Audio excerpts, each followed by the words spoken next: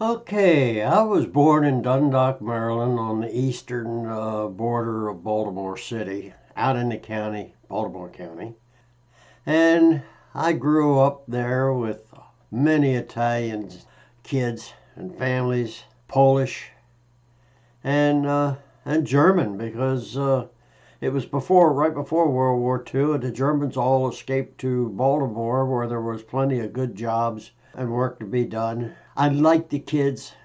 I love the girls, Italian girls. They were pretty. We did a lot of things together. Us Southern people out of the South who came there looking for work during the early part of World War II. And we had a good time. We would get on a streetcar, the old number 26 streetcar, and ride into Baltimore, where we'd meet up with other people, go to Little Italy, where they had a reputation of beating the hell out of anybody that walked into Little Italy, but I swear I never had any problem at all with that. Even during the war, we all built parts for airplanes and tanks and stuff like that. And it was a part of our dedication to winning the war. We felt as if we were soldiers of the free world or something by manufacturing in our spare time. You went to school, and in the evenings you went home, and then you usually had some machinery there that you could use to make things, parts for airplanes or guns or ships or whatever it might have been. And we were very proud of that. We collected aluminum, and we collected copper and brass and bronze and good steel. We carried it to the fire department, and they stored it in bins and turned it over to the War Department, I guess. And so that was our contribution to World War II. We worried about being bombed because nobody could imagine that Germany couldn't build a four-motor bomber that could fly to America and drop bombs. But for some reason they couldn't. So we had air raid curtains on our windows because we had machinery in the basement and was making parts for the Glenn L. Martin B-26 bombers, PBM seaplanes. We'd close off the windows of the basement so the light couldn't escape, and we had a curtain hanging on the stairway going down into the basement. We'd turn out all the lights on the first and second floor of the house. The air raid warden would come around and check to make sure that there was no light leaking out, because we had everything turned off upstairs, and they'd give you approval if you weren't leaking any light. They said that if the house was leaking light, it was a target for a bomber up to maybe 30,000 feet. Well, there wasn't any German bombers up to 30,000 feet flying across the Atlantic Ocean because they couldn't build them. We had time, though, on Saturdays and Sundays, mostly on Sundays, because a lot of times we'd work a half a day on Saturday. That was part of our education.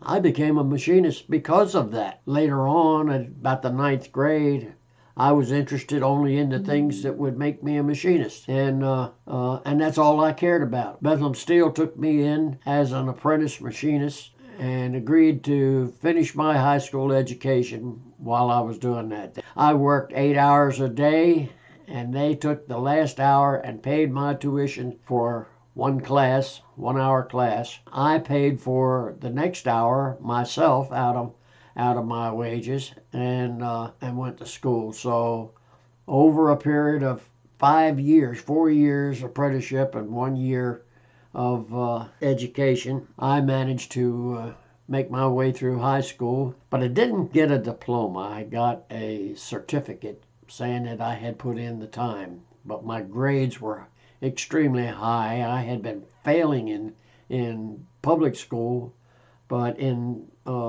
their school, because I was doing something I was interested in, and the schooling applied to it, I achieved a 90% average on my grades. And so I did pretty daggone well in that schooling. But that wasn't all I got. They decided, Bethlehem Steel thought that every machinist should understand steel, understand the making of it, the hardening of it, and everything about it that you could possibly know. So at 16 years old, I considered myself a steelmaking man. Now, that was kind of a joke, but that's what I thought I was. In the first year, I had spent a month in every department in Bethlehem Steel. The first month was at the open hearth, Bessemer converters, and then over to the coke ovens where I made coke out of coal to make steel with. You got to have coke to make steel. You can't make steel without coal.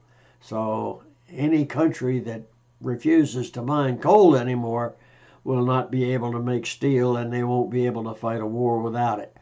So it's a death knell to stop mining coke to make steel for any free country. Well, after the war, we spent a lot of time hiking to the mountains and hiking to Patapsco State Park where we camped and what have you. We actually spent a night inside of a old unused dam when a hurricane come across Maryland and dumped, I don't know, 30 inches of water or something like that. I've forgotten how much it was. But so us boys spent the night in there, and my parents drove out to the state park and to get us boys, and were horrified when they found out we were down inside that dam with tons and tons of water pouring over top of it, and the old rotten dam looking awful. It had three gates inside where there had been water turbines in there to generate electricity, and they took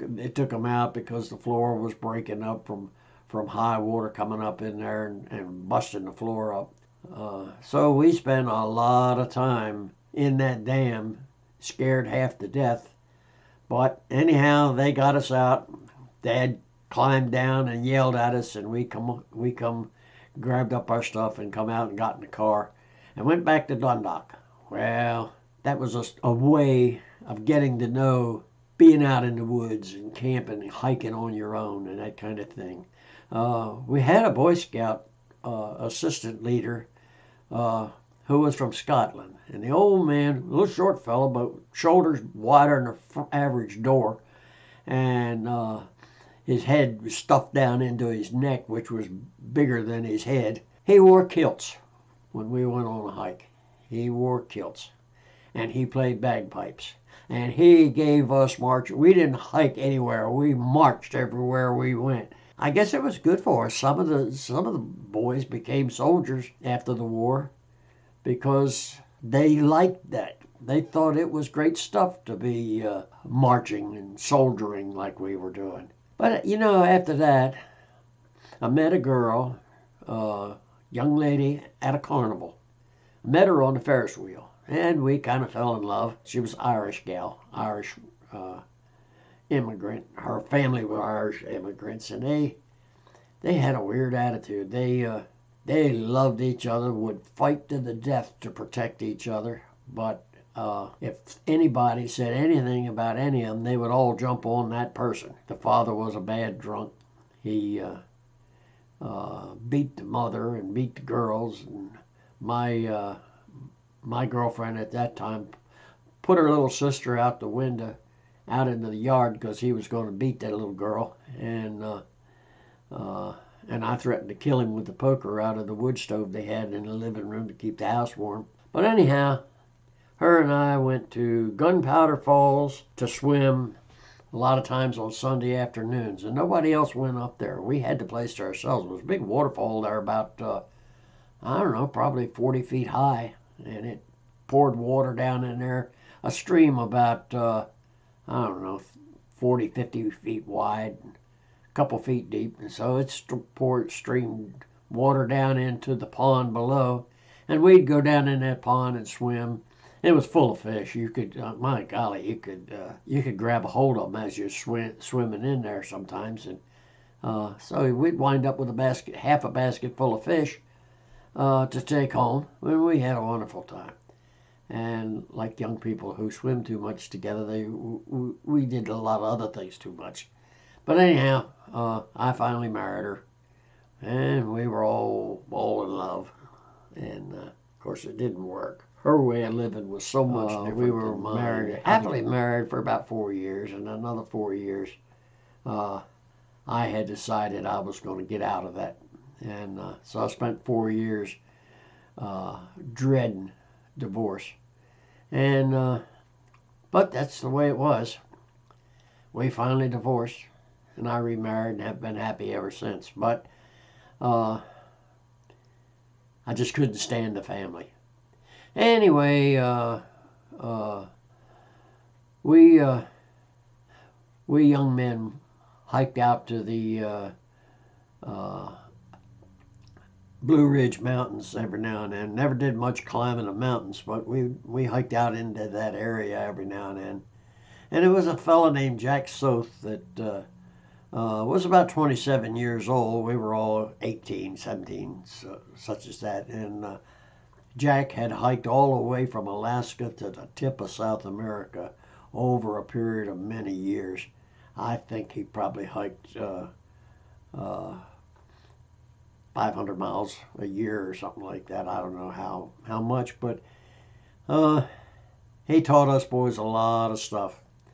But you know, the hiking equipment was awful. It was military Army surplus stuff, and it was heavy, and it was coarse, and the tents were you had a half a pup tent, so you had to have somebody else, a buddy who would have the other half of a pup tent. You'd put the two together to make one whole tent, and you'd both sleep in the same tent.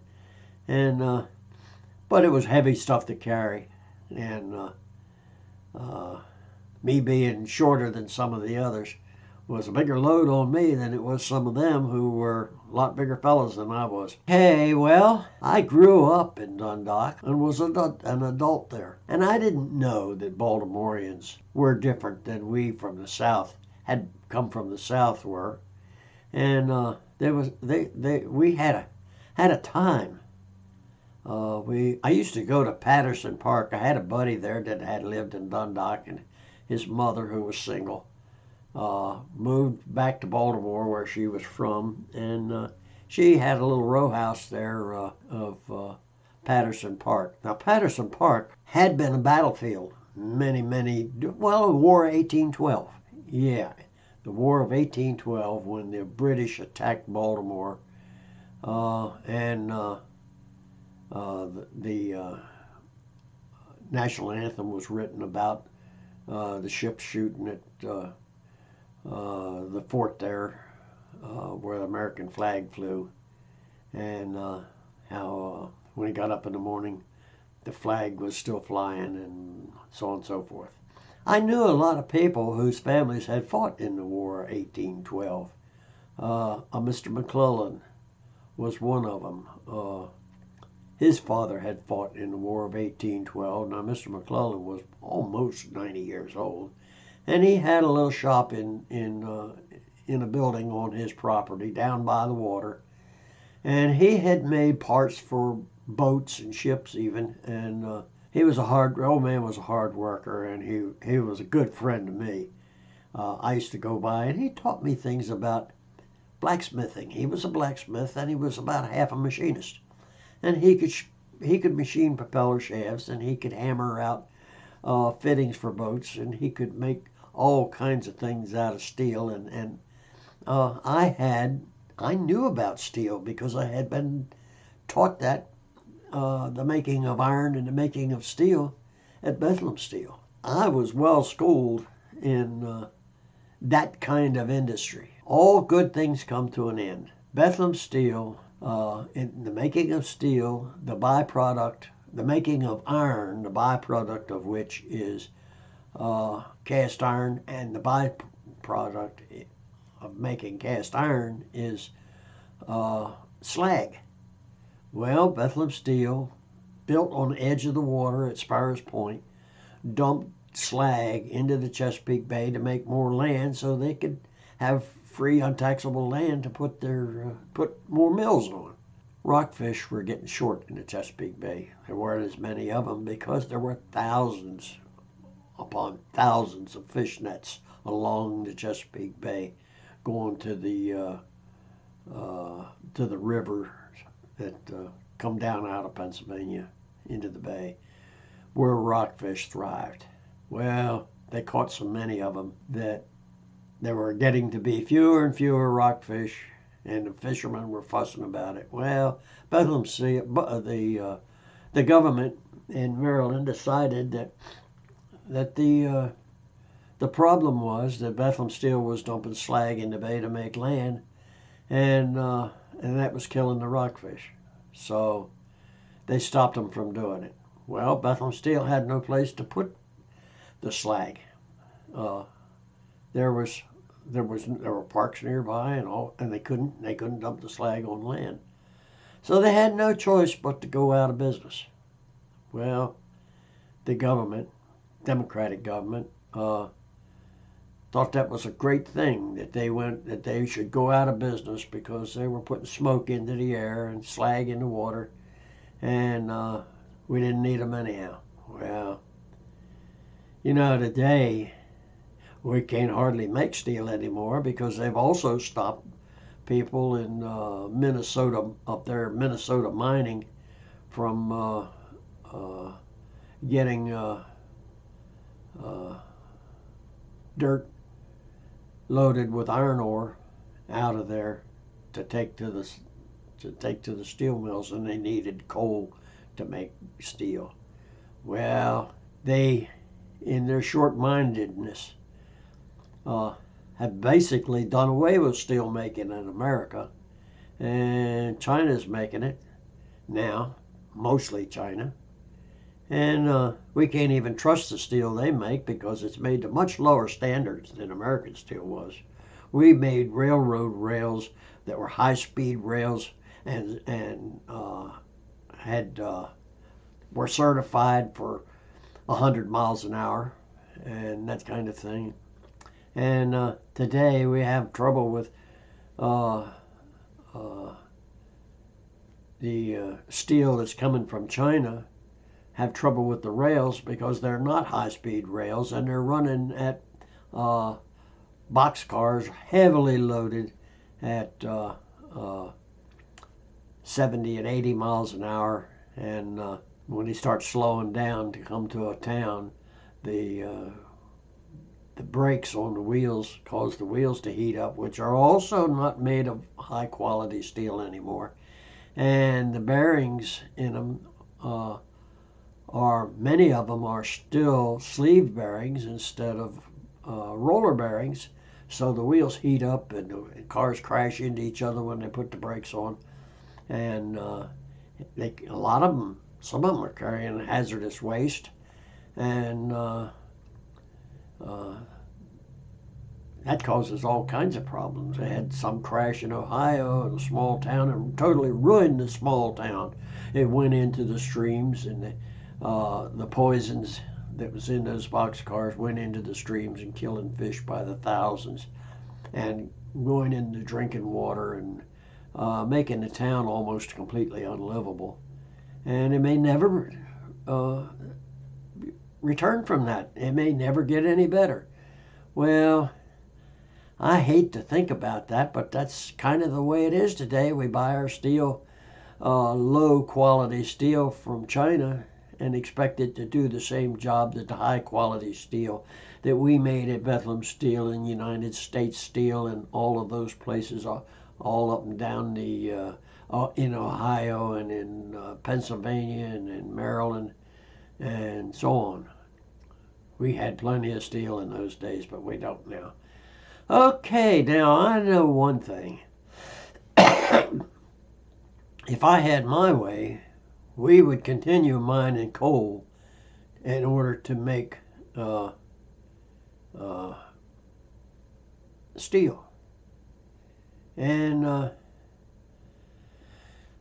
well, a long time ago, one of my relatives in the South was forced into the Army. He was a teacher and well educated, and they took him in the Army to be a surveyor for building forts and dams and all kinds of things that the Army needed. But instead, they sent him up to the hills of North Carolina to wander the forests and the hills, looking for Yankee soldiers that were hiding out up there coming down and attacking small towns and farms and places like that. Well, he come walking over the top of a hill and down the other side of it to come up on a stream where there was a waterfall, and there was a beautiful woman standing between two rocks leaning together, and there was a man up at the top laying crossways the stream so to raise the water level so water would pour down between those rocks and she could take a shower in there. And of course she was naked as a jaybird, and so was he. But anyhow, he stood and watched them for quite a while until finally she came out, and they laid down on a rock to sun themselves, to dry out, the two of them. And he stepped on a branch that crackled, and the fellow turned around and shot at him. And he shot a couple times and missed him every time. The guy was nervous, and turned out he had a military uniform laying on another rock there. He was an officer of the Northern Army. And so this fellow shot the guy and started to shoot the girl too, and then realized that she was probably innocent of any wrongdoing other than falling in love with an army man. And so he didn't shoot her. He told her to get over there, get her clothes, and get out of there. And she did. She grabbed up her dress and underwear and clothes and all that, and made off into the woods. Well, he looked at the man laying there dead, and when he died, he peed all over himself, and that fella felt mighty bad. He felt like he had murdered somebody rather than killing the enemy, and he had a hard time. His buddies come running down there, patting him on the back and shaking his hand and all that, and that he was a great warrior and blah blah blah. And so it was a bad situation. Well, it reminded me of a time when I was a young fella. I was about 14. Had one of my older school buddies who was a couple of years older than me, and I went up to the Cascade Trail in the Patapsco State Forest, and we took a shower in the river up there. And we did the same thing. One of us laid across the river so that the water showered down between a couple rocks. And I guess that's where I got the idea for the other story. And then we lay down on a rock. We didn't have any towels or anything, so we laid down on a rock to sun ourselves dry. Here come a bunch of Girl Scouts walking up the path along beside the stream, and they were kind of young. And anyway, so we didn't make any move to cover ourselves up or anything. The other boys said, "Just lay still, lay still. They won't even see us." Well, the scout leader, they did see us. They was giggling and carried on, and the scout leader, Girl Scout leader, was looking up in the trees and pointing at the tops of trees and telling the girls to look up there at the birds and this, that, and the other. They didn't want them young girls looking at a couple of teenage boys. We were old enough to have hair on our privates. So anyway, we had a lot of adventures like that. I got on a streetcar in Dundalk, took the streetcar into Baltimore, cost a nickel to ride a streetcar, and you could get a transfer free. So as long as you was traveling west on a streetcar, you could get a transfer to get on another streetcar that was basically going west, but maybe going to a different destination that you were going on that streetcar. And so we took a streetcar anywhere we wanted to go. Sometimes a streetcar would come to a stop, and they had a cable on the back end of them that went up to a pole that had a wheel on the end that rode on a power line up there over top of the streetcar. Well, we would run along behind the streetcar and jump on the back bumper and hang on to that cable and ride the streetcar. Well, once in a while, the conductor, they would stop it at a traffic light. The conductor would get out and run us off. Sometimes a policeman would run up behind us and run us off. And we'd run down an alley, go in a hardware store and back out the front and down some other way or another and get away from the police. Because we may not have been as fast as the police, but we were pretty agile. And you could even hide behind a counter sometime in the store, and the policeman would run through the store and out the other end of it while you were still in there, and you'd go back and hop a streetcar and be gone. Well, all of that was great fun, and some of it we did when we were old enough to be thrown in jail, but we thought it was great fun to elude the policeman. Bunch of us boys got into an old car. A friend of mine, Joe Hollifield, was driving. It was his car, and we all got in the back of it. And we didn't have any tags on the car. We'd bought the car for $25, and we didn't have any tags on it. The police took off after us. Well, we tried to outrun them, or Joe tried to outrun them, and we went flying out Hartford Road with the police behind us, and we ducked down a couple of streets and back and forth other ways, and with the cops still chasing us, till we got to the city-county line. We drove out into the county, and the city police couldn't go out into the county. They'd get in a shooting war with the county police. They hated each other. So we'd be out in the county then, and of course we were safe from the police. I had that same buddy, Joe, got caught. Him and some other boys stole a pistol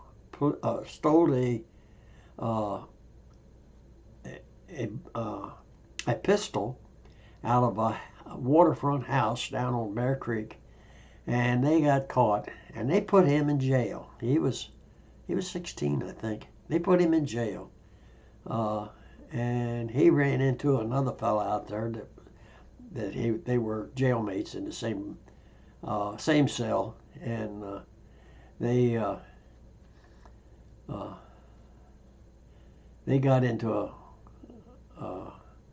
a bad time, and finally they let Joe out, and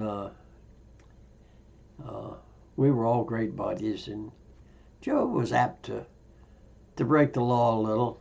We were all in danger of getting into serious trouble. One of the things we did was we bought an old car. You could buy old cars after World War II for $25 or $50. We bought an old Packard. And there was a bathing beach there in Dundalk, and the road that went down to the bathing beach was sand, and from cars running up and down it had kind of dug down into the ground with a sandbank on either side of the road. And we went a helloing down that road, and swung around a curve, and the car slid sideways, and the wheels hit that bank, flipped the car over, and we rolled off into the field. Well, there was so many of us in the car that nobody got hurt. You couldn't get hurt. You couldn't even rattle around hardly in it. And so anyway, we got out of the car. We got up off the ground and rolled the car back up on its wheels and took off again. And it was so much fun rolling around in that car that we did it again. We got back out on that little road and went helloing down the road again, slammed into the bank and rolled off into the field. Well, we did it 3 times till the engine ran out. All the oil leaked out of the engine, and the engine blew up. Didn't explode, it blew up, and it wouldn't run anymore. So we pushed the car out of the road and over into the grass and left it, and that was the end of that tale. Now, a bunch of us went up into Baltimore down to the waterfront. And there was a, a Navy ship from England tied up at the dock. And we went down there close, not too far from the ship, and I yelled, "Screw the Queen." Well, they didn't take kindly to that at all, and here come a whole bunch of sailors running down the gangplank after us. We took off running, went into a 5 and 10, ran out the back door, into a beer joint, through the back room, and through the front of the beer joint, and back out onto another road, down an alley, caught a streetcar, and left.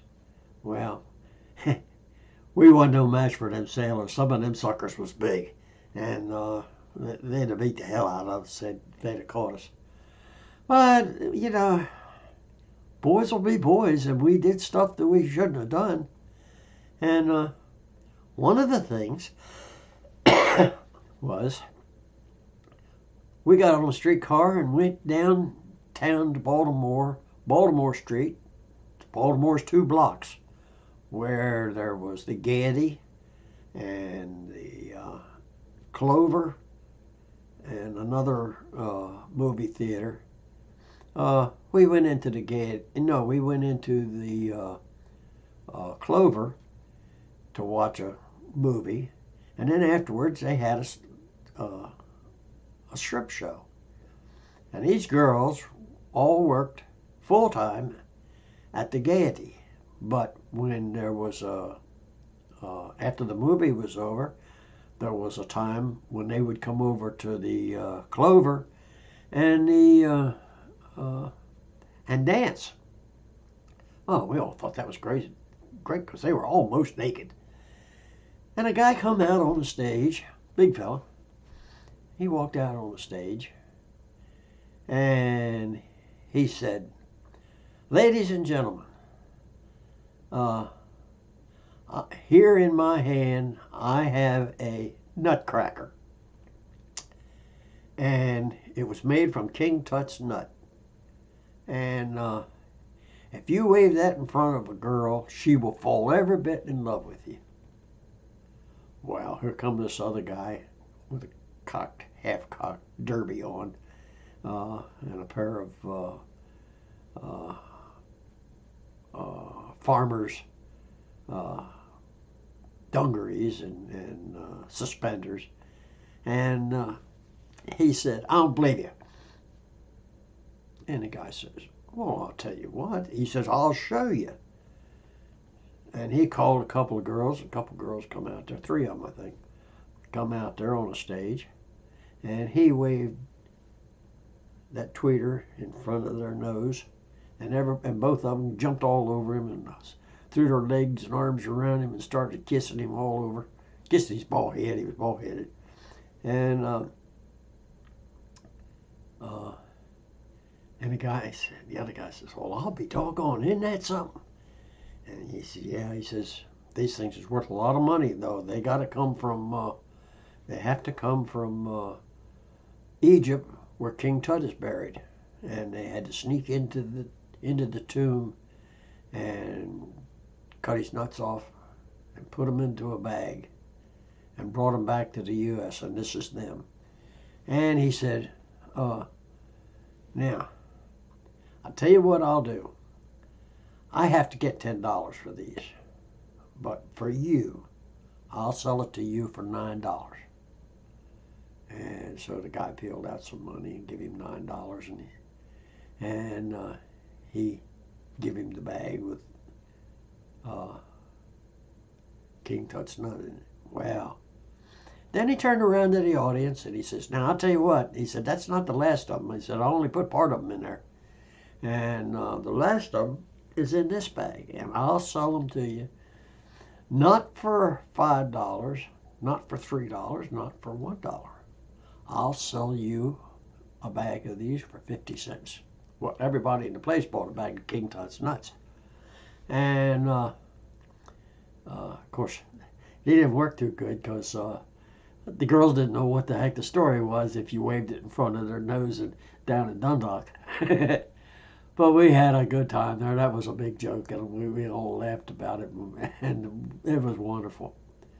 Well, a year later, I was in that part of town and stopped at the Gaiety, was walking past the Gaiety, and out come Belle Starr, stood out on the street and lit up a cigarette. And I stood talking to her and asked her who she was. She said, I'm Belle Starr. And we stood out there. I don't know, probably 17. I don't know how old I was. But anyway, I was young. And, she gave me a big kiss on the forehead. And we stood there and talked. And she was the nicest person.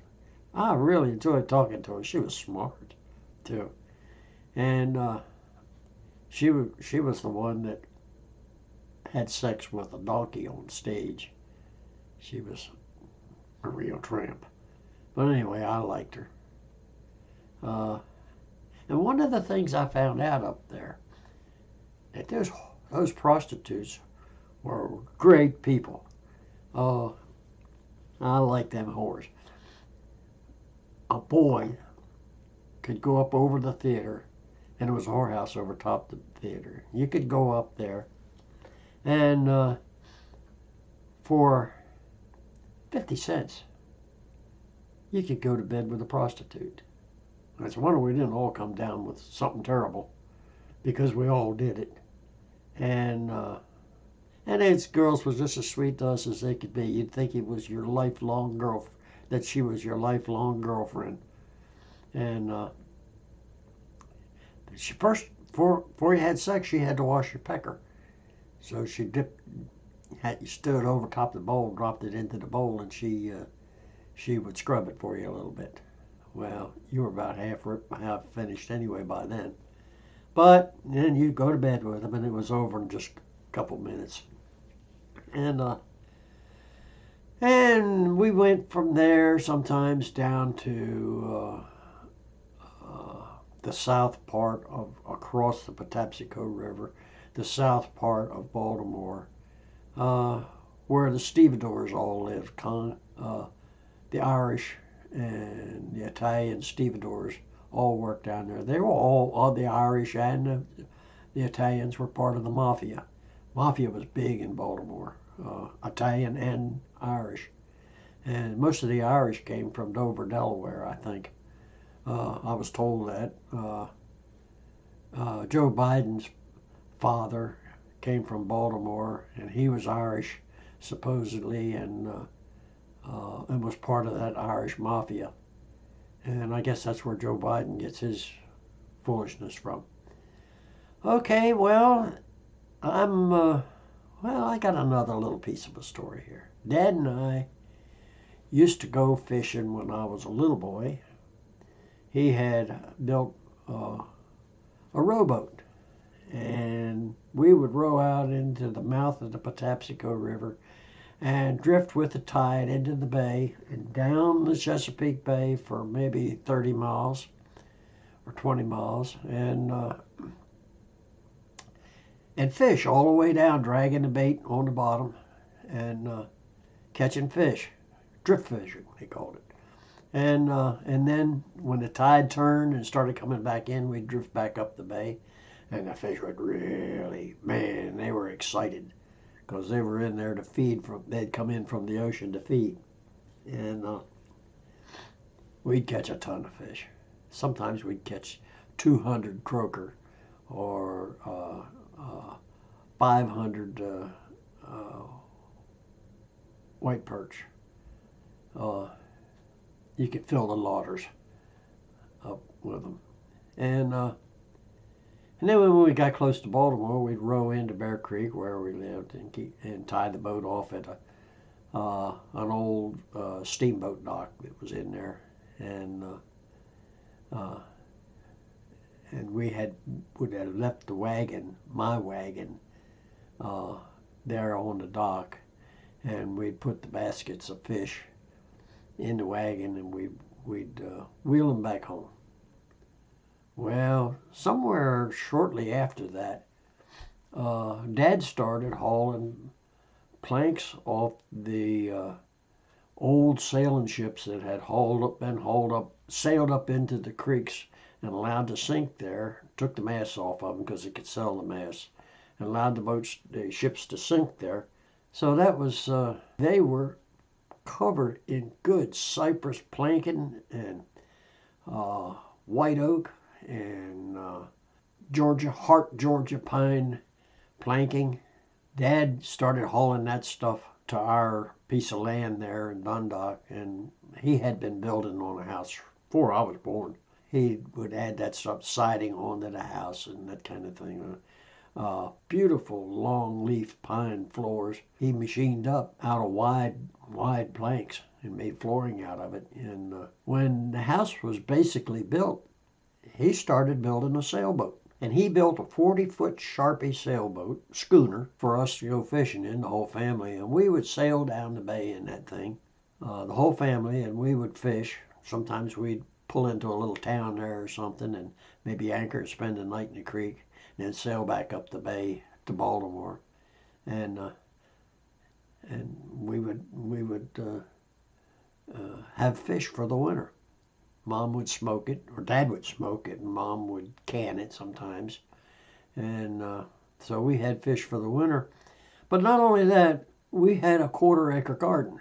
So being Southerners, they grew speckled baby butter beans, and they grew tomatoes and corn.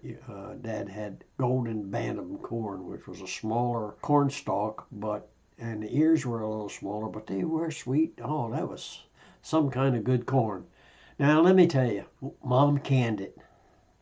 And so we didn't spend any money on food other than coffee and a couple incidental sugar, a few things like that.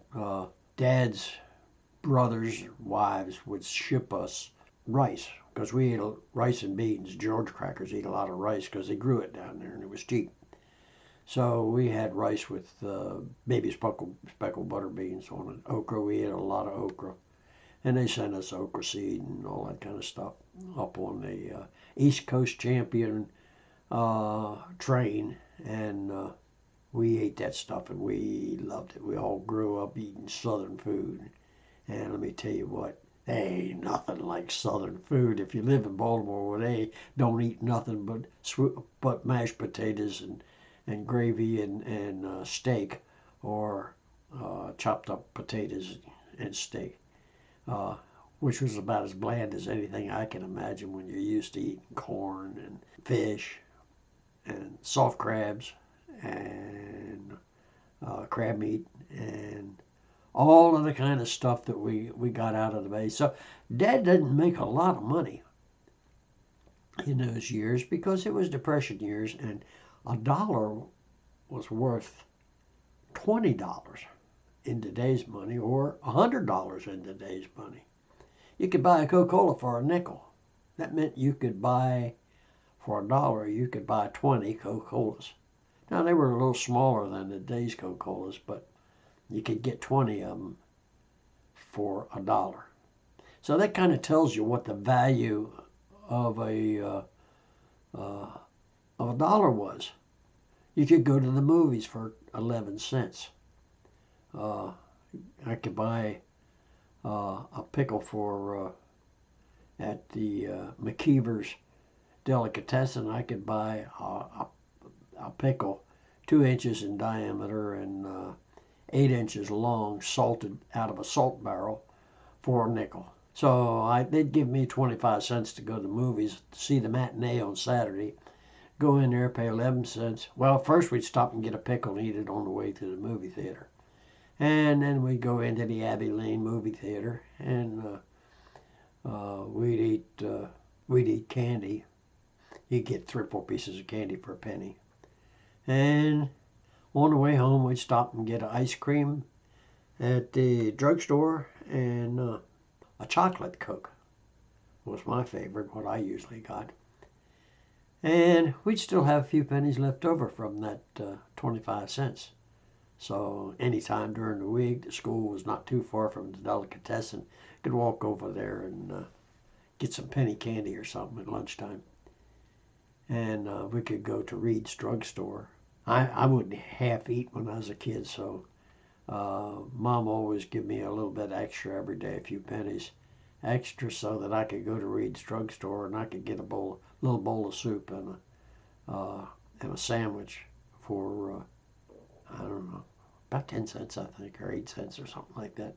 It was as cheap as buying a school lunch, and it was a hell of a lot better than the school lunches. So we had a good time as boys and girls. There wasn't no sissies among us because you had to fight sometimes when you went into them Italian neighborhoods up there. And if you went messing around in Patterson Park, the Italians and the Polish would meet in the middle and beat the living hell out of each other. Well, we thought it was great to get on the sidelines and watch. And of course, sometimes it would spill over and we'd get involved and get beat up too. And I'll tell you what, they didn't show anybody any mercy in them days. When they decided to beat somebody, they knew how to do it. They were good at it.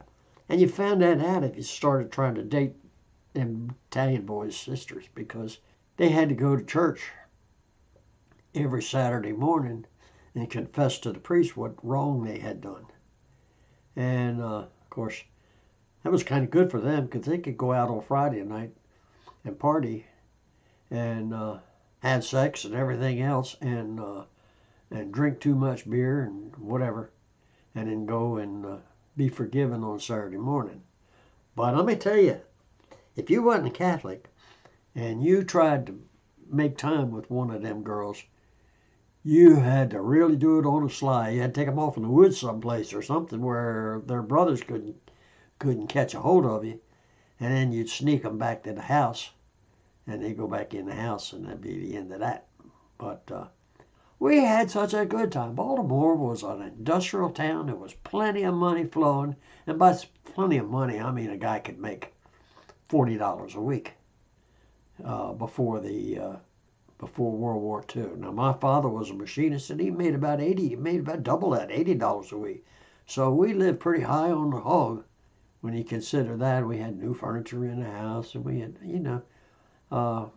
fuel gas stoves, and we always had a decent car. The first car I remember was a Model A Ford sedan, and Dad had a one-horse scoop that he tied onto the back of that Model A Ford.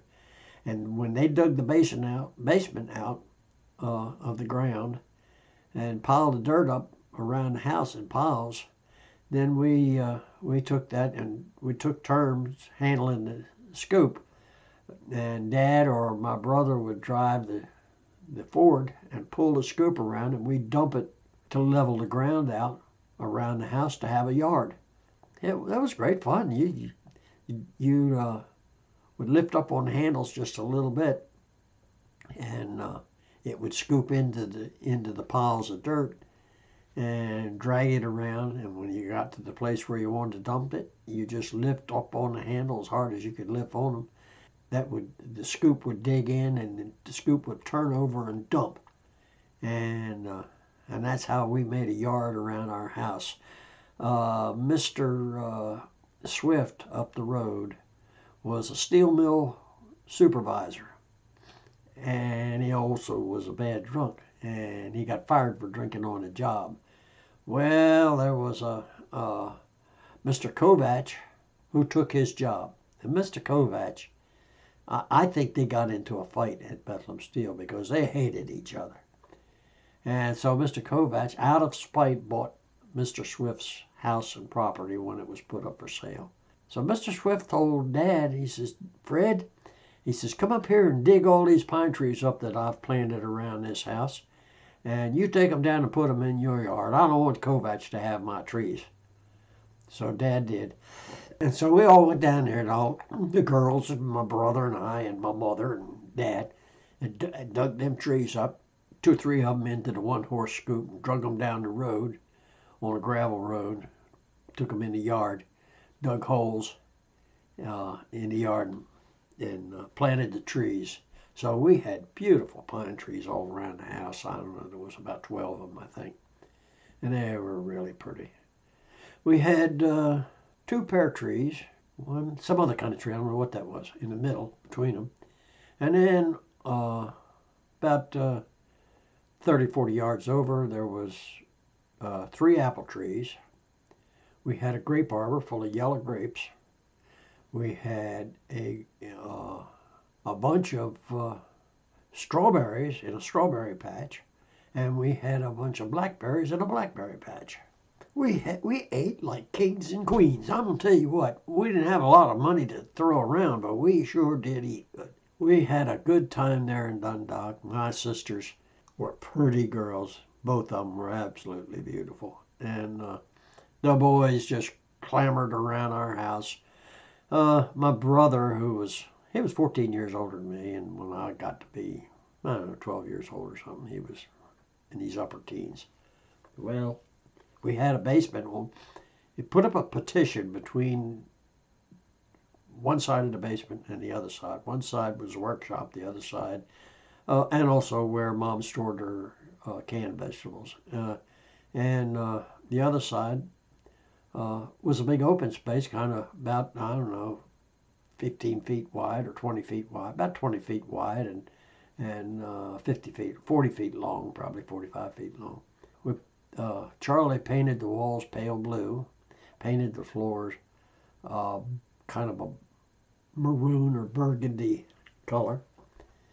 We painted a big blue, pale blue star in the middle of the floor with a circle around it. Up on the walls at one end of the basement, he painted in the Popular Mechanics magazine, there was a layout of squares with a picture of the Indian on horseback praying, and it was called the end of he was sitting on a horse, his head leaned down, and the horse's head was just about touching the ground. And the name of that was End of the Trail. And the other one was an Indian praying, and he drew squares on the wall to match the ones in the, except 10 times bigger, and then drew, because they were inside the squares, he was able to draw little tiny short sections of it, painted them up, and they were pretty, and big dancing star. Well, I was younger, and it was my job to crank the Victrola. We had an old crank-up Victrola that we played records on, and for the girls to dance and the boys to dance. So they all came to our house every Saturday night, and they'd come there to dance. And Mom and Dad would chaperone them. They'd go sit in the basement and kind of keep an eye on them, make sure nobody got too rowdy, or the boys didn't get too rough with the girls and all of that. They had a good time. I'd crank the Victrola, and then I'd go step back, and it would play, as Victrolas do. Sound like a scratchy old piece of music, but they didn't care. And as soon as it started slowing down just at least a little bit, I'd crank it back up again, and away we go. And there was a young little girl there. She was younger than my sister Madge. Madge was 6 years older than me. She was Madge's best friend. They knew each other. The girl was Italian, and I can't remember her name, but she and another girl jitterbugged all over the place, and Madge jitterbugged with them, and Charlie and Dot, and I would slow dance with some of the girls, and a couple of Polish girls there taught me to polka a little bit. Well, later in high school, or junior high school, the girls thought I was really neat because I could polka and I could slow dance. And back in those days, it was called swing, and I could swing dance. And so I was kind of popular. And I was sweet on a little girl over in Dundalk, we called it. It was about a mile over to her house, and I'd walk over there to see her. We'd stand around on the corner and talk. It was never any love making or anything like that. She wouldn't put up with that. But anyhow, Shirley, her name was. And she had a girlfriend, big, tall gal, about 6 foot tall, that was a senior. And they had a senior prom that year. And she had a date to go to the senior prom. She had a boyfriend. He come down with something. I don't know what it was. Measles, maybe. I don't know. Something like that. Some childhood disease. So he couldn't go. The girl couldn't find a date. She was too tall for most of the guys. And so anyway, Shirley asked me, she said, Doug, would you take her to the senior prom? And you'll have a good time. All the girls will want to dance with you. Well, I went home and I was telling my sister Madge about it. And she said, Doug, you should go. You would have a good time. Blah, blah, blah, blah, blah. So on and so forth. I went. Mom took my brother's suit and shortened the pants up a little bit. And so I had a suit, which was too big for me, and white shirt and tie. And I took the girl to the prom. Now, I was probably, at that time, about 5'3" or something like that, or 5'2" anyway. So looked like Mutt and Jeff going, and she was all dressed in a gown. She was beautiful. Oh man, was she pretty. The girls just thought I was the cutest thing they ever saw. So they all wanted to dance with me. So I danced with all the senior girls. Well, now, you know, they had those things that they had to fill out the names of the guys they were going to dance with. Well, most of them had their book filled with dances. And so they had to push some of them off and give them a dance at the end or afterwards or something in order to be able to dance with me, because I was the most popular thing there. and it wasn't nothing except that I could dance a little bit. And so anyway, I had the best time of my life. I'm going to tell you what, I thought them girls was absolutely going to hit titties. And my little girlfriends didn't have any yet. Much. And so anyway, that was a good time. Met a girl named Jean Rao. She was kind of tall for me. And her father was a Navy, I forgot what, but he had some rank. He wore a captain's hat and all of that instead of the sailor caps. And he would go down in the basement to smoke his pipe and look at his pinup girls he had pinned all over the walls. And sometimes I'd go down there with him and talk with him. He was interesting. He had, according to him anyway, he had been in he ran a landing barge in the Navy at the invasion of Normandy during World War II. He had medals all over the place.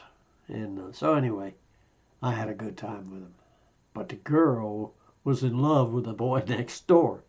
But he wouldn't give her a tumble. He wanted to go to college to be a lawyer, which he did, and he didn't want to get tangled up with any girl. And I think there was something bad wrong with him. But anyway, I'd have traded a college degree of any kind for that gal.